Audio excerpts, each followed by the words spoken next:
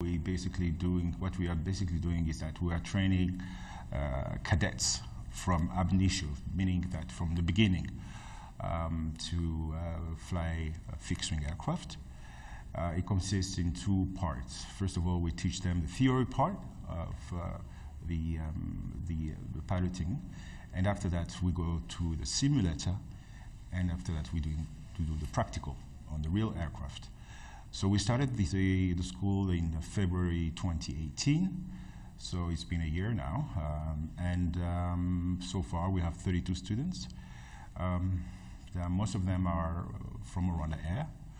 So we are training future pilots for Rwanda Air, the national airline. And it's part of the strategy of the government to ensure that there is synergy between the companies, the subsidiary, being Akagera Aviation and Rwanda Air. We are in charge of actually making sure that capacity building in aviation is actually uplifted and to close the gaps that is there into that field. You have to understand that Rwanda Air has more than 150 pilots. Only 32, I think, are Rwandan, and we needed to get that number a little bit up. So it's in line with the strategy of the airlines in order for them also to have a much more sustainable growth. Right. When are we expecting the first graduates to enter the workforce? By the end of 2019, we should be narrowing the. We should be having the first maybe intake out if all goes well. You know, we have a little bit of constraints operating from Kigali International Airport. So it goes with what we call slots for you to be able to do circuits and for the students to learn. Which would go much faster if we were into a different field where we could take off and land as much as we can. Right. So how do we expect, because we remember when Rwanda made this initiative to make sure that we're relying less on foreign pilots. So since then, has there been any change, or is this going to be the first change? Well, it's a first step towards realizing that, closing that gap. We also intend to go into training aircraft maintenance engineers for Rwandan to be able to maintain the aircraft that we were purchasing or we were buying for the national airline. So it's in line with the strategy of government to ensure that we have a sustainable growth for the airline that actually take into account capacity building as a key pillar into having a successful airline. And how exactly is this going to impact the industry for us here in Rwanda? It will impact the industry tremendously because the aviation industry in Rwanda is growing. We don't have a lot of people with the skills in aviation, and we needed to narrow down that gap. We believe that by having more people trained, we will be able not only to develop such experience as Ethiopian Airlines, that are not only pilots, that are doing flying their aircraft, but at the same time maintaining them. It takes time because you need to have not only flying hours for the pilots, but also experience on the aircraft for the maintenance personnel.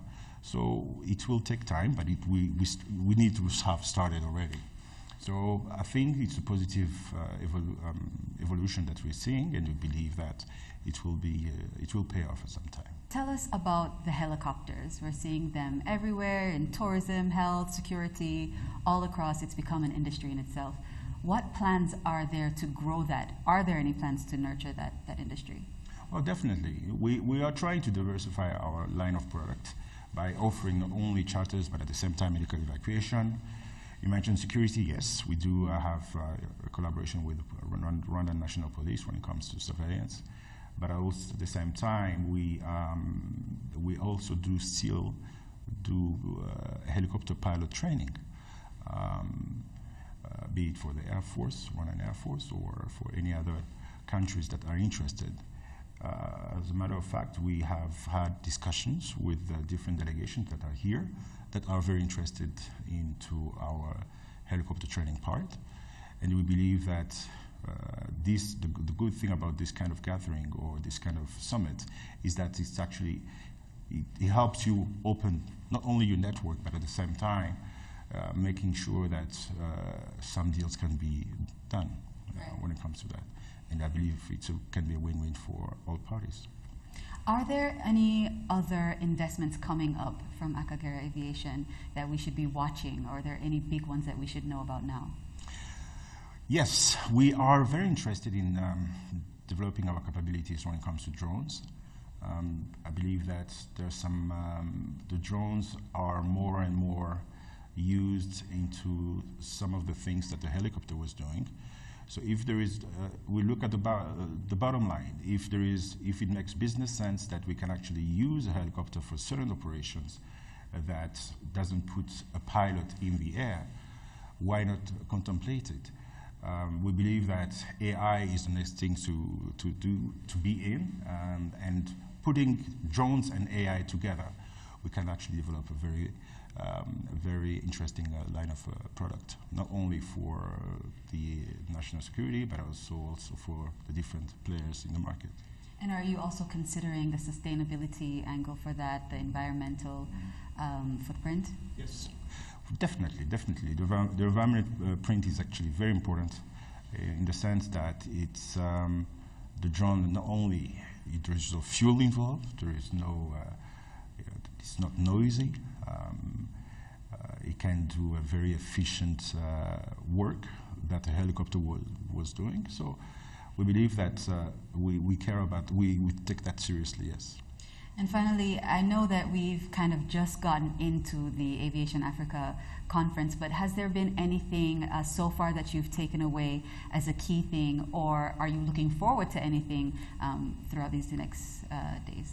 I think the speech this morning by His Excellency was a very big for me, in the sense that he touched upon things that are extremely important, which is the collaboration between nations.